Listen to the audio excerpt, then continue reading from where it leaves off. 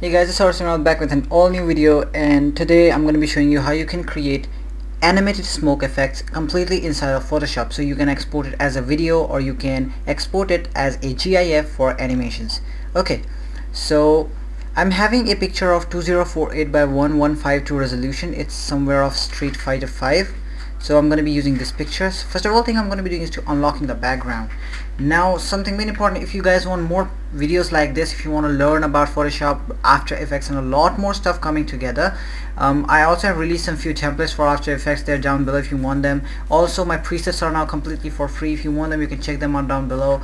And yeah, make sure to like and subscribe. Hitting the subscribe button, make sure that you check the bell icon. That's going to be helping me a lot. With that getting said, let's get started. So first of all, thing I'm going to do is I'm going to be cropping this picture because I want it to be somewhere of the Instagram story size. So just take that down. You can also follow me on Instagram. It's _HeySorrow, and it might be showing up right around here. So just check it out. I also checked delete cropped pixels. That means all the pixels that were left behind are now deleted. Okay, so we're having our main layer here. So I'm going to be renaming that main. Whatever you like, doesn't matter. The name doesn't matter at all. So I'm going to be creating a new layer and go to filter. Now, first of all, I'm going to be filling this layer. Make sure press shift plus backspace and type in black and click OK. So we have our layer like that. Now go to filter, render, clouds. So we have our clouds layer. Now what we need to do next is to press B on your keyboard for the brush tool, take down the hardness, full opacity and full flow, and just increase the size by those bracket keys, and now remove it like the smoke you want them. Like this much would be pretty much good. Okay, now what we need to do here is that you need not to remove smoke like that. If you remove that smoke like that, that's gonna cause issues. You need to create a mask onto it. So creating a mask, and make sure that your brush color is black. Select the mask and now paint over it. Make sure that your brush hardness is 0%. Now like that, it's done. Now take down the opacity to 50%, and your flow should be around 10%. I like to keep it at 10, and paint over this area, the smoke that you want to be a little bit faded, so that it starts revealing the area before or beneath it.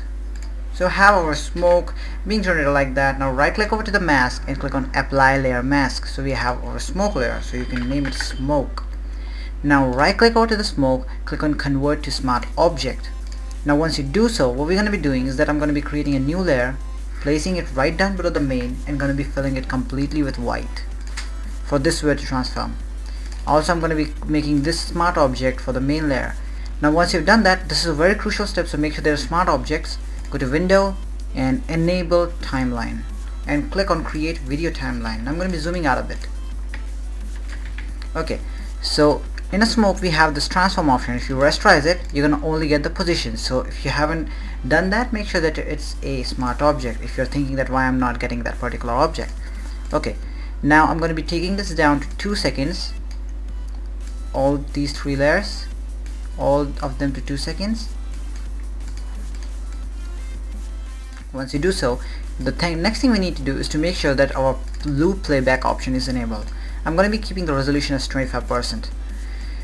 Now once that's done, we're having our thing pretty much run like that. Now click on transform option over to the smoke. That will create a keyframe. Make sure that you're at very beginning. Now go over to very last and press Ctrl plus T and enable. Click on this diamond button to create another keyframe. Ctrl plus T and move the smoke up to the way you want it, just like that, and click OK.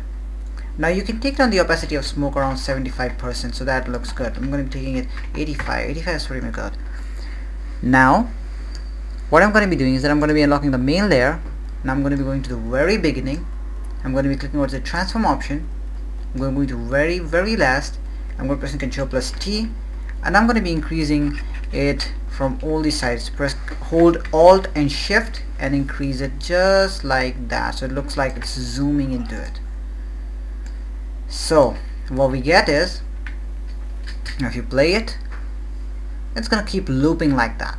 Now if you want the smoke to be fade in, you can apply the fade transition. Right, I'm clicking over to that and dragging the fade over to that.